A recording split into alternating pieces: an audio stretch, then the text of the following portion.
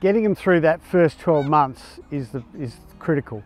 If you can get most trees through the first 12 months wherever you plant them, then they'll establish themselves and they'll take off.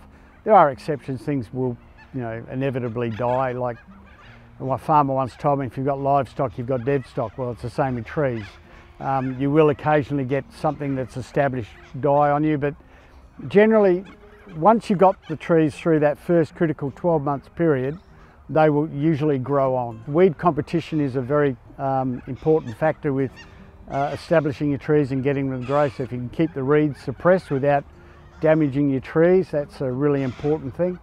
Site preparation going in helps with that a lot. We sometimes tell people if you can put a 2-year preparation in, suppressing weeds over a 2-year period, that will help immensely in that first year of establishment.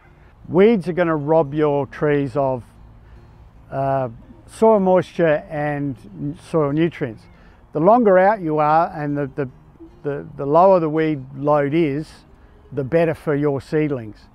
And once they're growing, you still need to sort of make sure the weed load isn't too much. If you can go out like in that first year or two and just keep the weeds under control around the trees without damaging them, that will ensure your trees grow to their full potential in that area. Native animals people want on their places will still damage your trees. And stock's not vermin, but stock is a problem too. The first thing you've got to do is fence your planting area. You keep out the larger animals.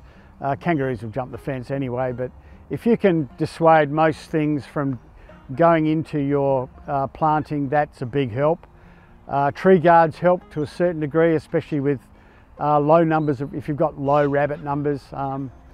Rabbits, kangaroos, things that will eat your plants can also be deterred by spraying a grazing deterrent on the young plants. When we mix that up, there's a recipe for it that we can give people if they want it, and you just sort of spray that on the trees, and the animals don't like eating it because it's sort of crunchy and horrible. It doesn't seem to affect the trees, they grow on nicely, and once they're big enough, the grazing becomes less of a problem. Do some rabbit control. When we were talking about weed control, having a 2-year prep, include rabbit control in that too. If you knock your rabbits down to very low numbers, it's a lot easier to prevent them from damaging your trees and shrubs.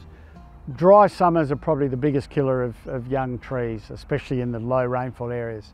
It's important to make a divot or a furrow for the trees to grow in.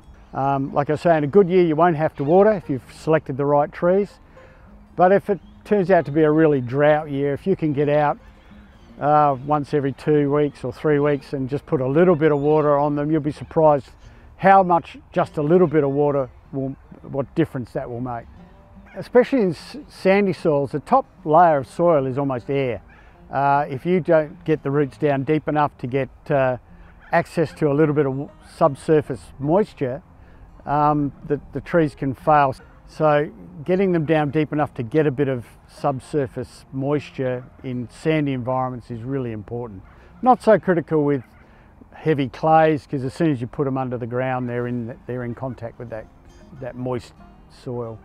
The easiest way to mitigate frost is to select frost tolerant species, something like a flat top yate, or there's a multitude of others. Something like sugar gum is a fantastic tree, but unless you protect it from the frost, you're going to have trouble in those first couple of years.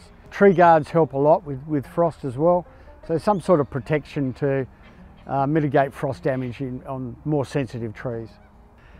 Planting close to existing tree lines is a bad idea unless you've got a lot of water and time to put into it. Yeah, excess salinity is actually quite common in certain areas of the state, and again, it's choosing the right tree for that environment, but not planting directly into the salt soak or where the salt's coming out.